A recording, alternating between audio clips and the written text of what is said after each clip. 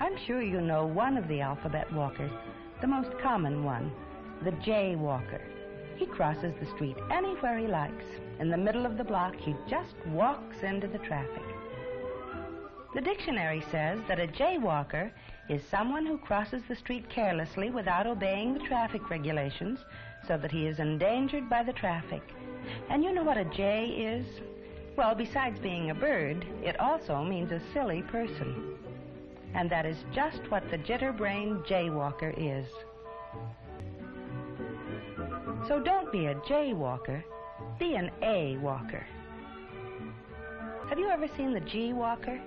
He is always gawking at something. Gee, he says, look at that, and that, and that. Gee.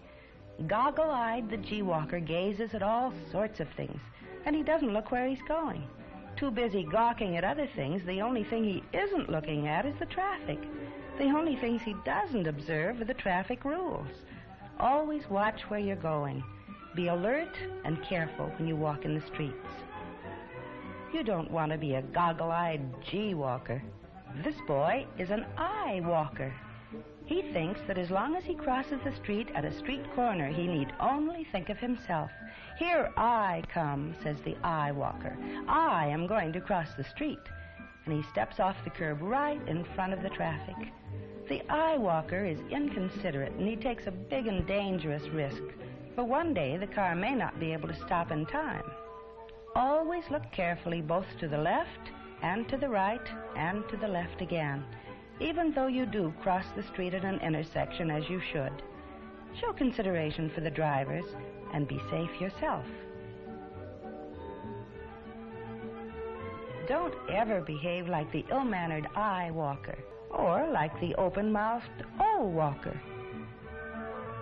The O-walker hasn't learned how to obey the rules for walking wisely and correctly in the streets, and sometimes he'll act like a real oaf. Oh! One of the worst things anyone can do is run out into the street from between parked cars. The O-walker doesn't think before he acts. Oh, says the O-walker, I forgot.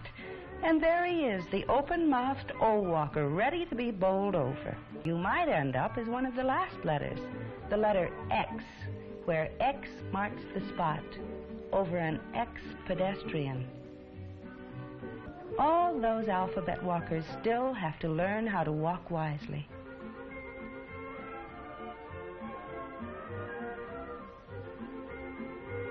Like Bill and Betty, and you can learn from them. Be a letter-perfect pedestrian. Don't be a jaywalker. Be an A-walker.